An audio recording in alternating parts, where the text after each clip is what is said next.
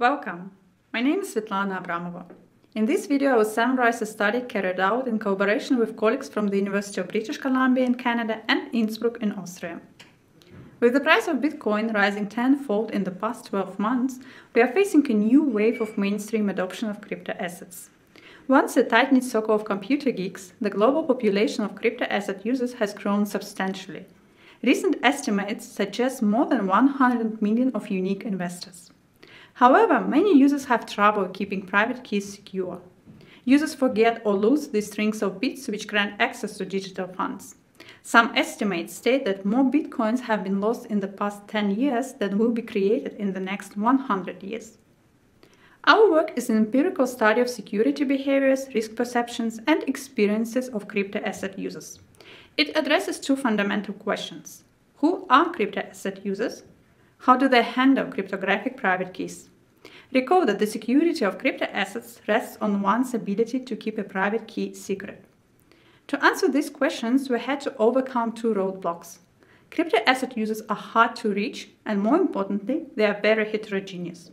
To address the former, we used both broad and deep sampling to recruit almost 400 crypto asset users as participants. To deal with their heterogeneity, we applied cluster analysis to identify groups of individuals who share similar attitudes towards risk and security. We ran the cluster analysis on 5 psychometric constructs adopted from behavioral theories. The scatter plot suggests a solution with 3 clusters of users. We decided to call them cypherpunks, rookies, and hodlers. Let me introduce you to the representative user persona of each cluster. Cypherpunks are technically versed enthusiasts, like Bitcoin's early adopters. They are mostly male, in the age group of 25 to 44 years, and with more than 3 years of experience of crypto asset use. Rookies, our second cluster, are casual users who joined the crypto asset market more recently, perhaps because of fear of missing out on an investment opportunity. This cluster is more diverse, with a high fraction of female and elderly investors. Finally, hodlers are middle-aged and high-net-worth traders who started to use crypto assets 3-4 years ago, primarily out of financial motives. Besides the crypto market, they report being active on conventional stock exchanges as well. Note that we didn't start with the idea of finding these user personas.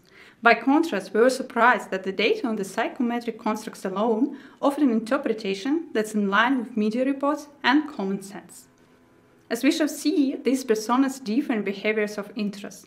This is why we believe that future research can adopt this procedure to better understand this heterogeneous population. In the rest of this talk, I will focus on security behavior. Interestingly, almost 30% of hodlers had already fallen victim to key thefts, compared to 3 and 15% for cypherpunks and rookies. This explains why hodlers are highly concerned about security risks and willing to undertake protection measures. When it comes to the control of private keys, almost half of rookies are willing to share keys with another party, for example a trusted person or exchange, whereas cypherpunks and hodlers prefer to manage their keys themselves. If we look at the wallet types used, we see a clear preference among all the clusters. The most popular are software, mobile and hardware wallets, with almost 80% of respondents reporting to use them. When it comes to the main reason for choosing a wallet, cypherpunks look at security, whereas rookies consider the convenience of making transactions. We have seen that the population of crypto asset users can be clustered into distinct groups, and these groups differ in levels of users' expertise, risk concerns, and protection efficacy. These differences suggest that there is no one-size-fits-all approach to the design of digital wallets. Virtual asset service providers should therefore consider offering more personalized services.